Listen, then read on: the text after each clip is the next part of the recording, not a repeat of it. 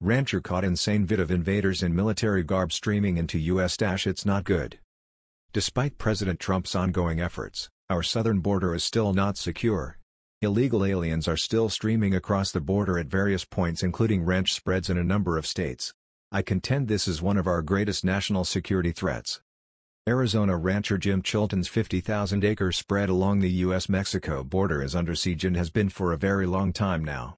It is now allegedly ground zero for human smugglers, drug cartel members, and illegal immigrants, and he has videos to prove it. Chilton is no newcomer to ranching. He's a hardened and tough fifth-generation cattleman. At 79 years old, Chilton has been warning the government forever about the dangers of leaving the border open or just securing it with a barbed wire fence. He needed to make a point, so he put up surveillance cameras throughout his property to document the comings and goings of trespassers from south of the border.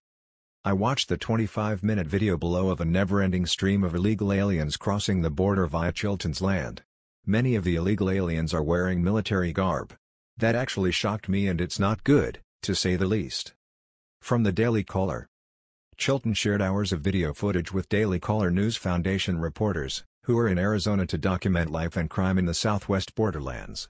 Tim Foley, the founder of Arizona Border Recon, also shared his group's surveillance footage with the DCNF. The surveillance videos, which are mostly from 2018 but also date back to 2016, show an unrelenting stream of alleged cartel scouts, drug mules and human smugglers, known as coyotes, using secret trails to work their way into the interior of the state. Many of the trespassers tote long guns and sport military-style camouflage, posing a threat Chilton knows from first-hand experience. A U.S. Border Patrol agent was shot by smugglers in a remote section of Chilton's ranch in June, according to the Washington Times. It was the latest in a long line of violent incidents that prove border security is not a priority for the government, according to Chilton, who is a prominent supporter of President Donald Trump's efforts to build a border wall. If this rancher is adamant about building Trump's wall, he has good reason to be. After seeing this video, I don't know how anyone wouldn't come to the same conclusion as this rancher. The threat is real and severe and has to be dealt with. Some of the people captured trespassing on the property by video were carrying large backpacks and supplies, while others carried guns and guided horses.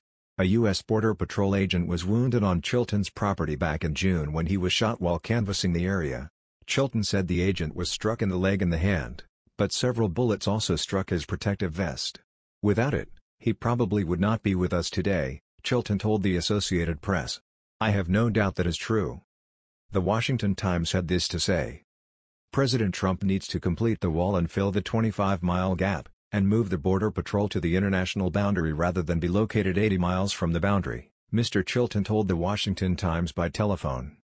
CBP officials declined to comment on the gap in a wall along that part of the border. The shooting took place about 10 miles north of the border in exceptionally rough terrain. The closest town is Arivaca. Brandon Judd, a Border Patrol agent and president of the National Border Patrol Council, said the area is one of our most dangerous stretches on the border, and it cries out for Mr. Trump's wall.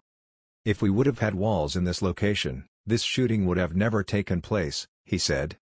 He also said CBP and the Border Patrol missed a chance last year to gain lasting leverage in the fight against smuggling and illegal immigration, pointing to the major drop in numbers during President Trump's first months in office. President Trump single-handedly and with no help dropped illegal immigration to 45-year lows. We had the momentum on our side. It was expected that new policies and new operations would be put in place to ensure that we continued in the direction the president gave us, he said. Unfortunately, our agency is still run by the Obama holdovers that gave us the failed open border policies and operations of the past. Until serious changes are made, we will not be able to secure the border with those that refuse to embrace the president's vision on border security, Mr. Judd said. The rancher said his property is separated from Mexico by a 4-strand wire fence. That's almost no protection at all. We have drug runners coming through our ranch and this has become a very dangerous situation, Chilton said. How would you like to live on that border?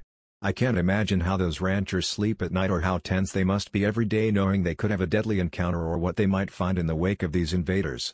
It's like going to war every day with no end in sight.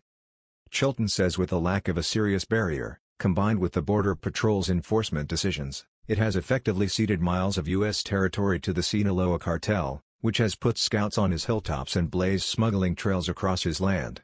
I wonder how many dead bodies and rape victims have been found on his ranch. That was the news. We thought you might be interested in knowing about this. Please click like and subscribe. Thank you.